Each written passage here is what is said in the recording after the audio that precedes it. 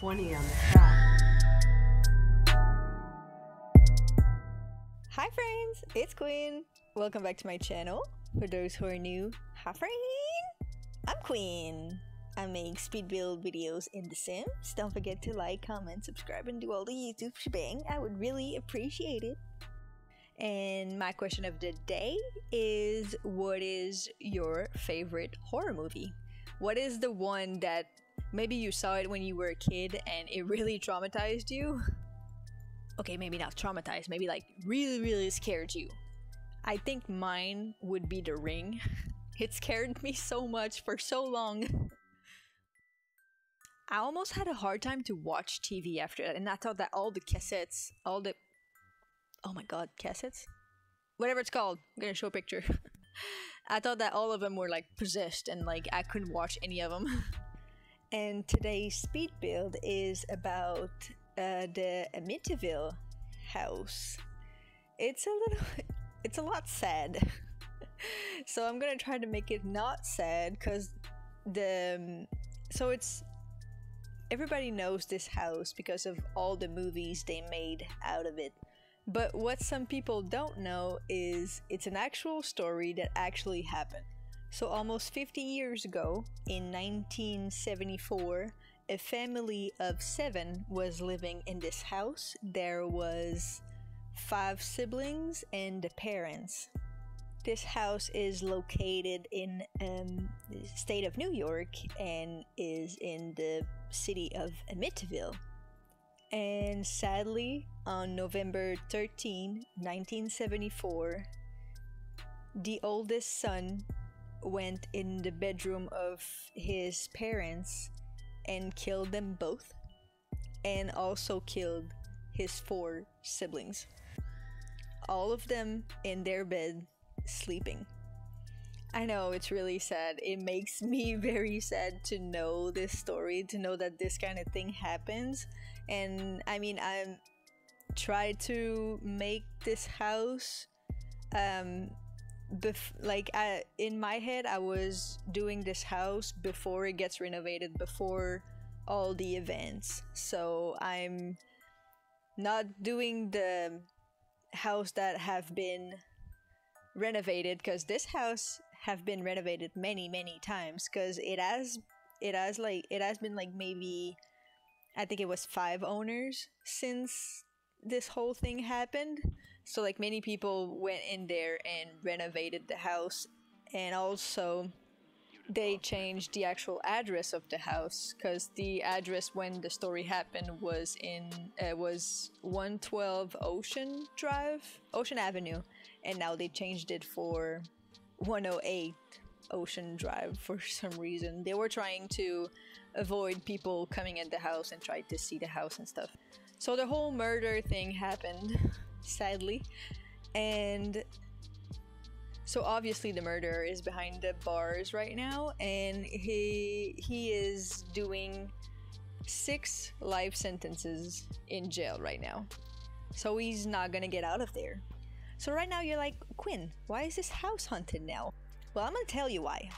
Because the owner, after so when the whole thing happened, they sold the house and the people bought it for $80,000, I think. And this house have a very, like, if you look at only the house, it's like right next to the lake. It have a garage where you can put your boat in, and like it's a very nice and fancy house.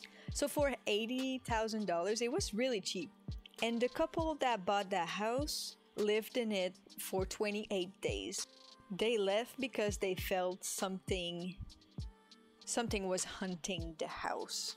They were seeing ghosts and slime coming out of keyholes and walls, and waking up at 3:15 in the morning every morning, because it's the time where the shooting happened. They would get very cold at random moment. You get the idea. They were feeling that this house was haunted, so they left.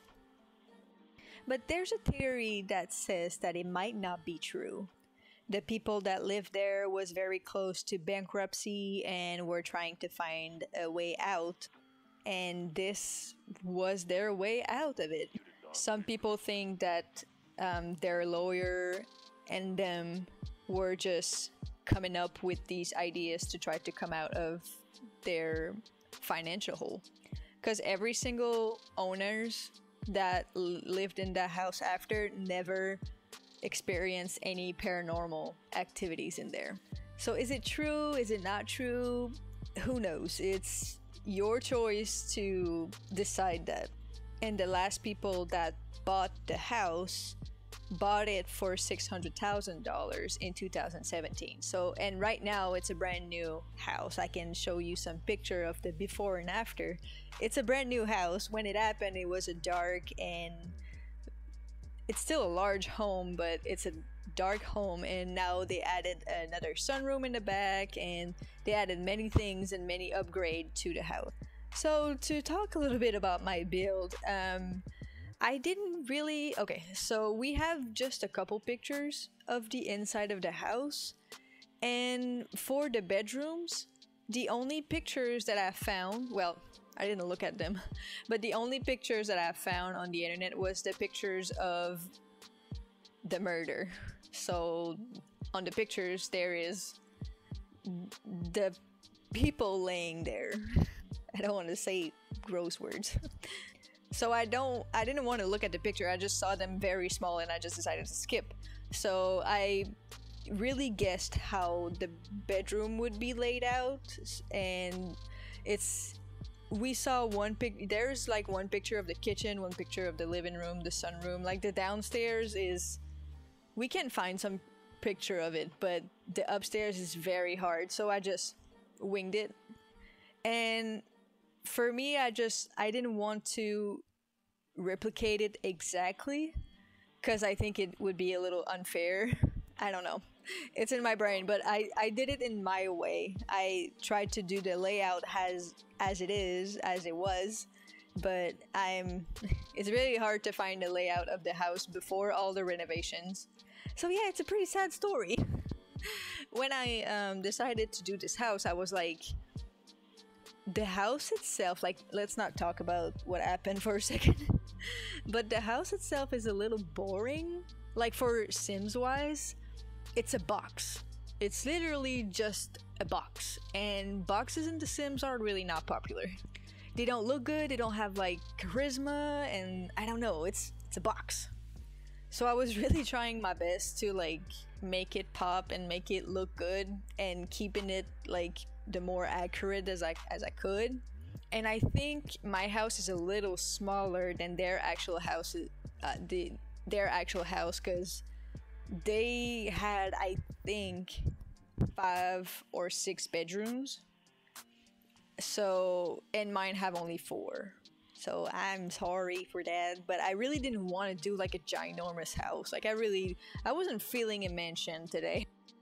But reading all the stuff about the story and what happened and stuff, oh my goodness, hearing the documentary and like, oh my gosh, it made me so sad. So the reason why the shooting happened is he claimed that he was possessed.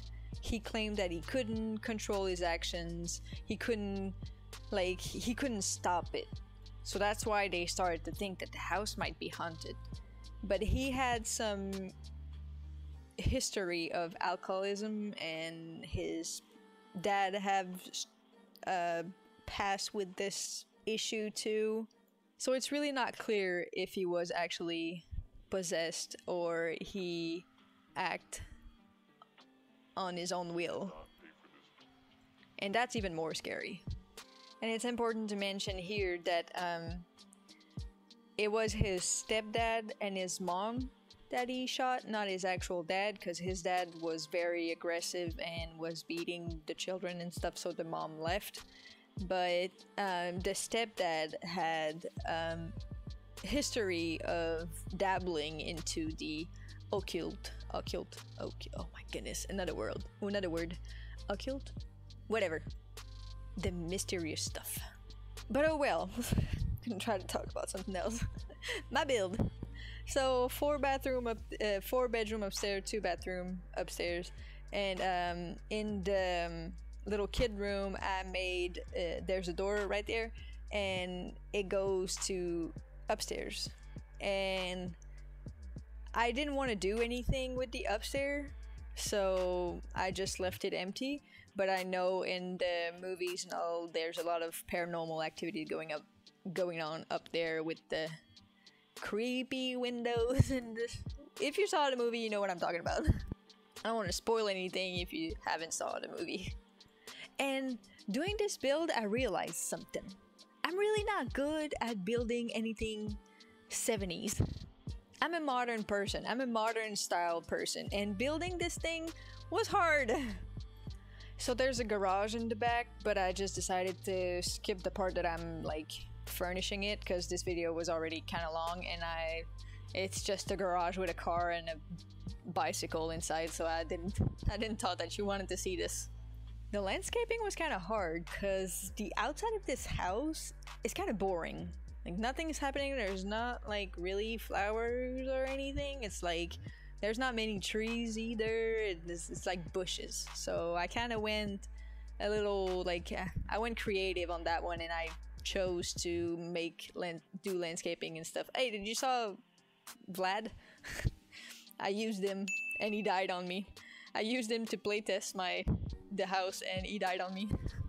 I feel like all the sims that I'm using to playtest my houses die or set something on fire. So right now I'm just doing the backyard real quick, adding a little patio table, and that's it for me.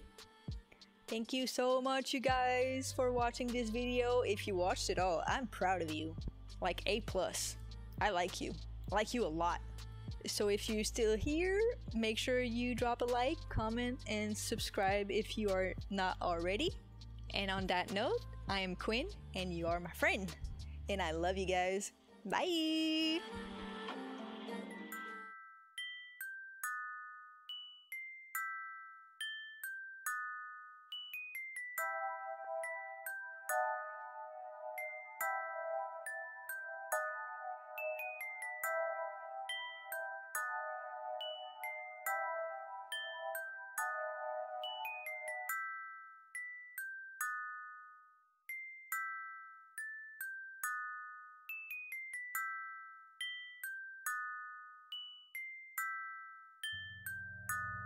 '20 on the track.